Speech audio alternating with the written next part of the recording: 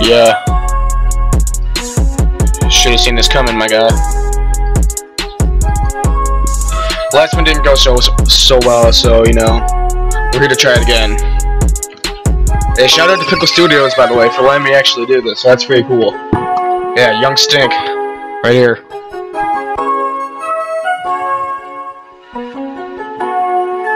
Here we go. Used to wake up and always play Ark. This man couldn't even let out his own fart. This dude watches anime all day and all night. If he had to loot a lolly, he wouldn't put up a fight. He likes 2D girls over anything else. It's really sad. He probably doesn't even know how to spell. Okay.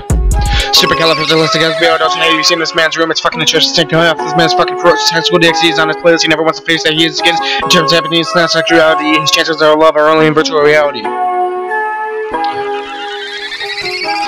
His music tastes are alright.